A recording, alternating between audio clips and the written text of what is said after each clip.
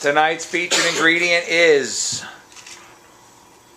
sweet potatoes, purple sweet potatoes in particular, Stokes purple sweet potatoes from Stokes County, North Carolina. Thanks to Saura Pride, owned and operated by Mike and Janice Sizemore and David and Denise Pretty. We've got two types of sweet potatoes. Lawrence, tell us which ones we've got. We have the purple Stoke, which actually performs just a little more starchy than your traditional sweet potato.